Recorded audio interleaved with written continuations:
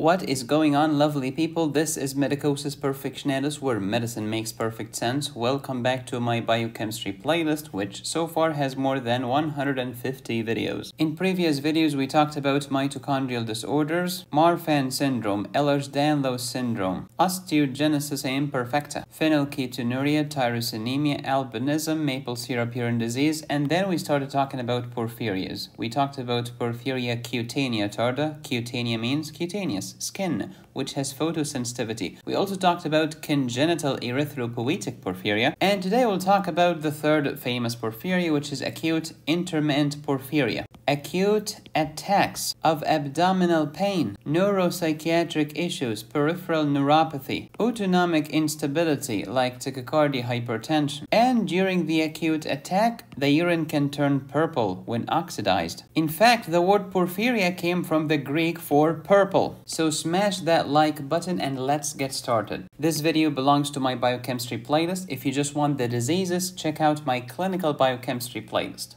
I have two stories about acute intermittent porphyria for you. Listen carefully because you might be the only doctor in the entire country who diagnoses this disease. It is very commonly misdiagnosed and missed. So here's the story. This was a normal female. Everything was hunky-dory. She was living the life. Then, for some odd reason, she started having acute episodes of severe abdominal pain. It was so severe that every time she goes to the hospital, the surgeon opens her belly up because the pain was unbearable. And every time they opened her belly up, they found nothing abnormal. And then she becomes normal again. Later, the acute attack comes. She goes to the hospital. No one knows what's going on, so they open her up. Nothing abnormal. Then the acute attack subsides and she gets normal again until the next attack. And if that was not bad enough, she started literally going mad, just like the philosopher Friedrich Nietzsche, who succumbed to madness in Turin.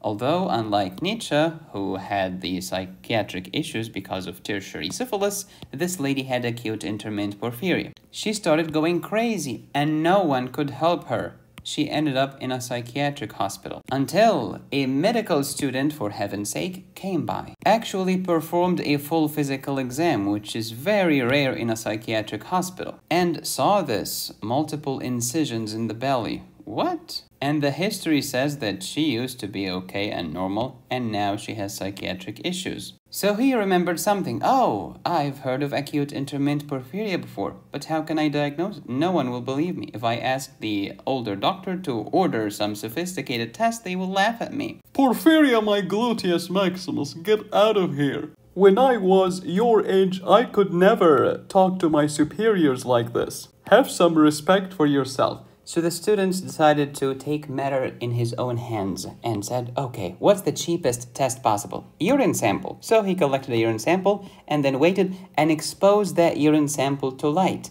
It turned purple during the acute episode. The diagnosis was later confirmed by an enzyme assay, and just by giving some glucose and hemin and maybe replace the deficient enzyme, the patient became completely normal and left the psychiatric hospital. What? Is that even possible? Yes, indeed. If you stop and think. Please do not be another doofus with a stethoscope. We have enough of those already. This lecture might help you save a patient's life. That was story number 1. Story number 2 from the movie The Madness of King George. King George probably, arguably, according to the legend, had acute intermittent porphyria. He had acute bouts and attacks of madness. And the only person who could predict those episodes was his servant. How come? In those good old days, which were not so good, running water was replaced by running servants. So, who was next to the king when he was doing stuff in the bathroom? This servant noticed that every time the king has those acute episodes of craziness,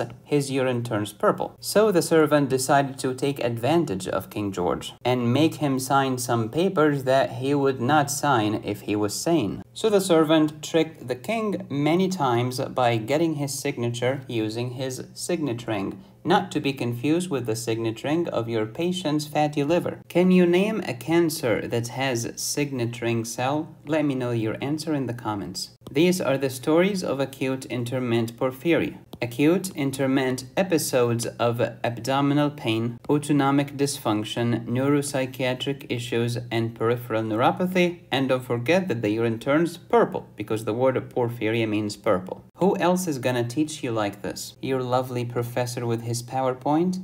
Give me a break. In previous videos, we talked about amino acid derivatives. Amino acids come from what? From protein digestion. Amino acids are the building blocks for protein. How about the protein globin, which makes my hemoglobin? Yes, indeed, it also has amino acids. Why do we call them amino acids? Because we have an amino group and a carboxylic acid group. Amino acid. Amino acids in your body are many, way more than 20. The proteogenic amino acids that incorporates into protein and are coded by your genetic codon are only 20. However, these are not the only amino acids in your body because your body has others. Non-proteogenic amino acids that are not coded for by your codons and not incorporated into protein, such as these, and we'll talk about ornithine in the next video with urea cycle. What is an ornithologist? Comment below. You see those 20 proteogenic amino acids?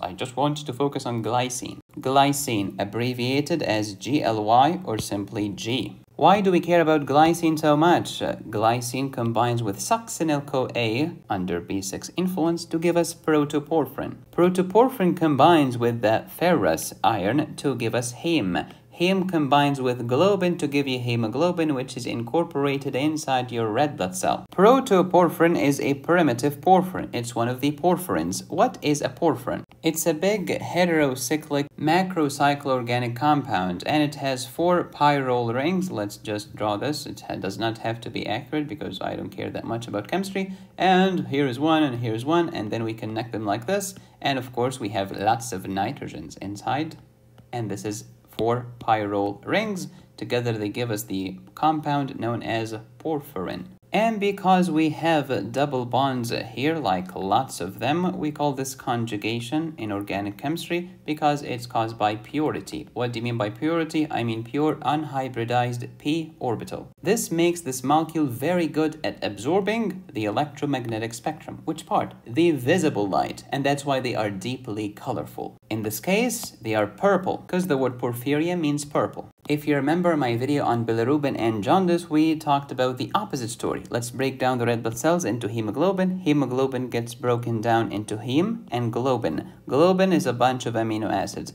Heme is made of iron and protoporphyrin. So protoporphyrin plus iron will give us heme. Porphyria is a problem here, which means the defect is in the heme synthesis pathway. In the red blood cells, there is hemoglobin. Hemoglobin is made of heme and globin. The heme is made from succinyl-CoA and glycine. Thank you, vitamin B6, for your help. Where have I heard of succinyl-CoA before? It's in the Krebs cycle. Acute intermittent porphyria is an autosomal dominant disease which is slightly odd. Let me tell you why. Genetic diseases, the patterns of inheritance are autosomal or sex-linked or X-linked. And those are called Mendelian patterns. Do we have other genetic diseases that do not follow a Mendelian pattern? Yes, indeed, and we call those multifactorial inheritance. But the Mendelian ones are autosomal dominant, autosomal recessive, X-linked dominant, or X-linked recessive. If the patient has enzyme deficiency and his parents are closely related, or he lives in a community that marries only within one another and it's a very tight-knit, tiny community, then consanguinity increases the risk of autosomal recessive disease. Okay, so when I see enzyme deficiency, I should suspect autosomal recessive. But there are 2 exceptions to this rule. I can have autosomal dominant disease with enzyme deficiency, which is odd because usually autosomal dominant, no consanguinity, and no enzyme deficiency. But I can have autosomal dominant caused by enzyme deficiency? Yes, indeed. And these are some diseases. These 2 are very important for your exam. Acute intermittent porphyria is autosomal dominant, and there is an enzyme deficiency. And hereditary angioedema is also autosomal dominant, and there is enzyme deficiency. Do you want a third one? How about porphyria cutanea tarda? Another porphyria that's mostly autosomal dominant. However, the congenital erythropoietic porphyria is autosomal recessive. It follows the rule of enzyme deficiency, autosomal recessive. Today's topic, acute intermittent porphyria, is autosomal dominant. Let's say that mommy is uppercase A, lowercase a, and daddy is lowercase a, lowercase a. Let's do my Punnett square. This is fun. Big A, small a, small a, small a. Big A, small a, small a, small a. Okay, how many people here are sick? Well, since this is autosomal dominant disease, the bad gene has to be the uppercase, and the normal one has to be the lowercase, okay? Uppercase, and this dominates over this, so this patient is sick. This dominates over this, so this patient is also sick. So I have 2 sick patients out of 4 possibilities, which means about half of the offsprings will be affected with this disease.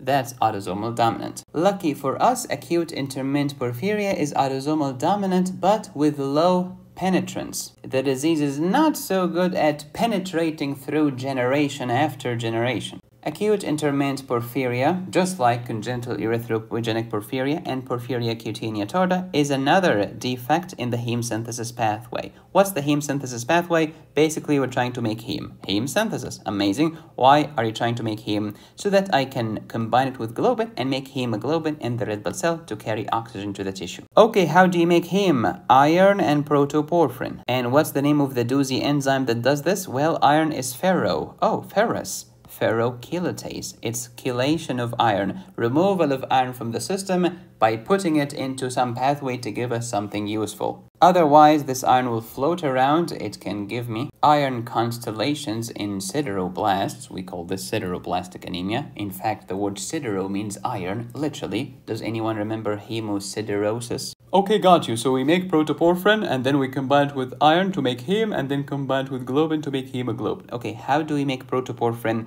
Let's start at the beginning. The simplest amino acid is glycine. Combine this with succinyl-CoA, which is also in the TCA cycle, to give us delta ALA, delta aminolevulenic acid. Look at this, amino, because this is an amino acid. Amino acid. It makes sense. What's the name of the enzyme that made ALA? Well, it's ALA synthase, delta aminolevulenic acid synthase enzyme. Amazing, and we require vitamin B6 as a cofactor. This is the rate-limiting enzyme, or rate-determining step. What does that mean? It means this is the slowest step, which means the rate of the entire reaction is dependent on the slowest step. Even if everything later is super-duper fast, you have to wait until you make ALA. We are dependent on the delta ALA synthase. This is the rate-limiting step. And because it's the rate-limiting step, it's the most important step and heavily regulated. Suppose that I have tons of heme around already. I successfully made enough heme. Should I make more? Oh no, why would you make more if you have enough? Therefore, this heme will go here and by negative feedback,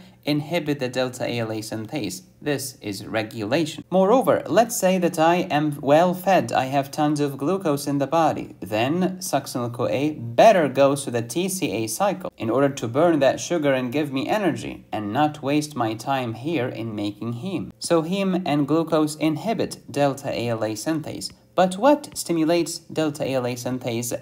Any P450 enzyme inhibitor. This is a microsomal liver enzyme. What are the cytochrome P450 enzyme inducers? We have phenytoin, carbamazepine, so anti-epileptic drugs. We have rifampin, barbiturates. Barbiturates are sedatives and hypnotics. Chronic alcohol use is a cytochrome P450 inducer, but acute alcohol use is a P450 inhibitor. The acute with the T is an inhibitor with the T, but the chronic alcohol with an N is an inducer with an N. We also have graziolvolvin, maybe glucocorticoids, efavirenz, nevirapine, St. John's wort, etc. All of these do what? They stimulate and induce cytochrome P450, which induces the delta ALA synthase. When you stimulate delta ALA synthase, you will make more delta ALA. Okay, after this, what else? Well, after you make delta ALA, you can convert this into porphobilinogen. Remember my bilirubin story. When we break down hemoglobin, you get what? Eventually get bilinogen. Who converted bilirubin into bilinogen? The gut bacteria. What's the name of the enzyme that converted ALA into porphobilinogen? Delta ALA dehydratase. Next, we have porphobilinogen, which will be converted into hydroxymethylbilane by the famous enzyme porphobilinogen deaminase, formerly known as uroporphyrinogen 1 synthase. And this porphobilinogen deaminase, which deaminates the porphobilinogen, i.e. removes an amino, is the enzyme deficient in the disease known as acute intermittent porphyria. The rest of the enzymes were discussed in previous videos in this biochemistry playlist. So, we're talking about acute intermittent porphyria. Yep, what do you have? I have an autosomal dominant disease and I have deficiency in this porphobilinogen deaminase. Okay, when I have defect here, anything above it or proximal to it or before it will go up, but anything after it will go down because the block is here, which means anything down the way here, down the road, is not being made, and anything above me will accumulate. So what's going to happen to my porphobilinogen? It's going to go up, and this is one of the porphyrins, or it can be metabolized to more porphyrins, and that's why this is a porphyria. What are the exacerbating factors for acute intermittent porphyria? Look here, alcohol, anti-epileptics, barbiturates, tobacco, and more, because they stimulate delta ALA synthase and they make tons of delta ALA, which means we'll make tons of porphobilinogen. But we cannot convert this porphobilinogen into the next step. So porphobilinogen, which is a porphyrin, will keep piling up and piling up and piling up, and this porphyrin in excess can be toxic to my body. Speaking of acute attacks of abdominal pain, autonomic dysfunction, neuropsychiatric issues, peripheral neuropathy, and the purple urine. Porphyria means purple. You can download these colorful handwritten notes at medicosisperfectionalis.com, which will help you understand and pass exams. Let's summarize everything about acute intermittent porphyria in one slide. Cause: inherited genetic mutation, autosomal dominant with low penetrance. What's the problem? I have deficiency in the porphobilinogen deaminase enzyme, which normally converts porphobilinogen into hydroxymethylbilane. Recall that the porphyrins have what? Pyrrole rings, and pyrrole rings are communicating with one another with tons of nitrogens. When you remove the nitrogen, you are deaminating, deaminase. Let me deaminate the porphobilinogen. Porphobilinogen deaminase. Deficiency of this enzyme will make the porphobilinogen go up and the hydroxymethylbilane go down. Porphobilinogen goes up, it gets metabolized to other porphyrins, and before you know it, you have purple urine or wine color urine. I'm talking about red wine. Conjugation in organic chemistry make them vulnerable to the absorption of lots of beautiful, visible electromagnetic spectrum, deeply colored. Hey medicosis, I took a patient's urine sample. I'm pretty positive the patient has acute intermittent porphyria, but it's not purple. What should I do? Oxidize it. How do I oxidize the porphobilinogen? Light. Light will oxidize it. How come light oxidizes this? It's the process of conjugation, because these are organic molecules that have conjugation thanks to their hybridized orbitals, and the conjugation makes them absorb and suck in electromagnetic light. Visible light will make them colorful. That's how light activates or oxidizes your porphyrinogen into porphyrin, from urine color, which is normal, to the purple color, which is abnormal. Exacerbating factors: alcohol, tobacco, any cytochrome P450 inducer like anti-epileptics, barbiturates, progesterone can do it, fasting can do it, illness, surgery, stressful situations can trigger an attack of acute intermittent porphyria. And this is something important to listen to in the patient's history. Maybe King George got mad anytime he was stressed out because the enemies were at the gate. I'm just hypothesizing. I'm not a historian. I have no idea what the flip I'm talking about. Symptoms: acute intermittent attacks of abdominal pain, severe. Autonomic dysfunction, I mean tachycardia, hypertension, sweating. Neuropsychiatric issues like psychosis, including hallucinations, and anxiety, which is exactly what happened to this poor patient. Peripheral neuropathy can happen as well. Don't forget the purple color of the urine. This disease does not have photosensitivity, unlike porphyria, cutanea, tarda, which did have photosensitivity, and congenital erythropoietic porphyria, which also had photosensitivity. Diagnosis: elevated level of porphobilinogen in the blood and the urine, increased ALA. Why? Because everything before the block will go up. Porphobilinogen will go up, and the step before it, which is aminolevulenic acid, will also go up. Porphyrines, yeah, it's called porphyria for a reason. This is a doofus porphyrin, and it gets metabolized to more porphyrins. And because most of your biochemistry textbook takes place in the liver, I see elevated liver enzymes. And because cytochrome P450 is in the liver, and we're talking about cytochrome P450 inducers, of course they make your liver on fire, literally, with elevated ALT and AST, the transaminases, or the aminotransferases. How can we manage this patient? Remember that glucose inhibited the enzyme delta ALA synthase, which means if you give glucose, delta ALA synthase will be inhibited and porphobilinogen will not even show up. It will decrease, which means we're decreasing the porphyrines. Problem solved. Also, you can give hemin. Why is this? Because acute intermittent porphyria is a block here, which means I cannot make heme. So why don't you give me heme? Yeah, give me hemin, which is a heme analog. I don't know if now or in the future, maybe they'll be able to just replace the porphobilinogen deaminase. That will be cool. Anytime your patient suffers from acute attack of severe abdominal pain, neuropsychiatric symptoms, autonomic dysfunction, neuropathy, and purple urine, please never ever forget acute intermittent porphyria. You cannot treat your patients properly if you cannot diagnose them properly. So study hard and watch my videos because I'll make you famous. Do you want to learn about angina, myocardial infarction, many arrhythmias, acute respiratory distress syndrome, hypothermia, drowning, and many other emergencies? Download my emergency medicine high yields course at medicosisperfectionalis.com. Acute intermittent porphyria can lead to tachycardia and hypertension. What are the medications that can lower my heart rate? What are the medications that can lower my blood pressure? To master your pharmacopoeia, download my cardiac pharmacology course at medicosisperfectionalis.com. As for neuropsychiatric issues, I have a neuropharmacology course also on my website. There are more than 1,500 free videos on this channel, so please subscribe. And I have more than 300 premium videos available only to those who click the join button and choose the highest tier. Smash like, subscribe, hit the bell. Please support my channel on Patreon, PayPal, or Venmo. Go to my website to download my courses, notes, and cases, or if you'd like me to personally tutor you. Be safe, stay happy, study hard. This is Medicosis Perfectionalis, where medicine makes perfect sense.